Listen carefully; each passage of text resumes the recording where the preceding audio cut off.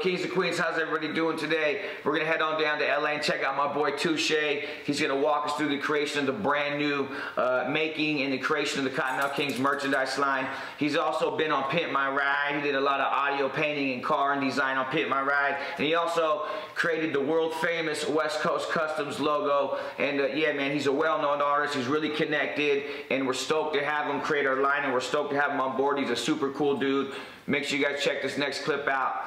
It's my boy Touche. My name is Touche. I'm an artist from Los Angeles. I do design, illustration work. I'm a tattoo artist.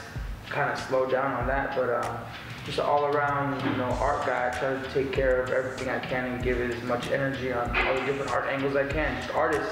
I guess that's the main title, I guess the main three has been mediums I've been, the most attracted to would be ink, spray paint, and then the tattoo machine. So illustrations, I like to do a lot of ink illustrations, spray paint. I'm always painting murals and painting different things with that medium, and then the tattooing. Those are the three things that kind of keep the ship going, and then everything in between kind of falls into place. I love typography. I love lettering. I also love to do character designs. Like I love cartoon stuff. I've always loved Disney art.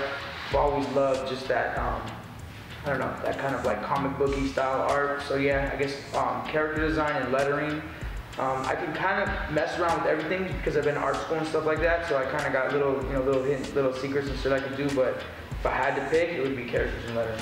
2001, up until 2001, I was just pretty much free art, doing graffiti, painting murals, hustling, doing stuff like that, whatever. I wouldn't say any big name brands unless you were local, you would know. Then as 2001 came, I started working with West Coast Customs, designed their logo, all of their artwork, took care of as much as I could do over there, whether it was airbrushing vehicles, whether it was doing design wraps, packaging, anything I could do. So West Coast Customs, and then from there it was, inside West Coast, I did, stuff from Monster Energy Drink, Rockstar, Ford, Chevy. I mean, you name it, we did it, dude. Van shoes, Monster Beats by Dre. I mean, I could just sit here and just yap because there's so many through them. And then after that, I went on this little freelance run, and like I said, Kottonmouth Kings, Hurley, Just Live, a bunch of good clothing companies right now. So I guess those would probably be the ones, I guess. If I have to drop names, d-loc, he actually is part. Also, I think he's sponsored or he gets flow from Silica, which is like they, glass blowing company, of course. And just I do art for them, so through them, Donnie and d-loc Donnie and Justin talked about whatever they did, and actually it sounds gay, but it was Instagram. That's really what it was. Yeah, I have an Instagram. My website right now, it sounds cheeseball, but we had gotten into some trouble. If anyone who's heard of these videos called War, go out and buy them. But they were these graffiti videos we made, and my website and my name got shut down off that a couple weeks ago, so that's done. But I have an Instagram account. Everything is under Tattouche. It's kind of what I go by, T-A-T-2-S-H-A-E. Google it, touch it, Facebook it, Instagram it, Tumblr, all those things. That's the name I run by.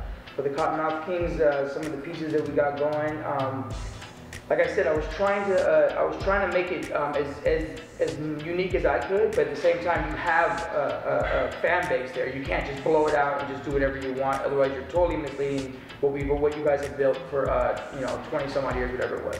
So I needed to somewhat find that middle point. So I did a lot of lettering.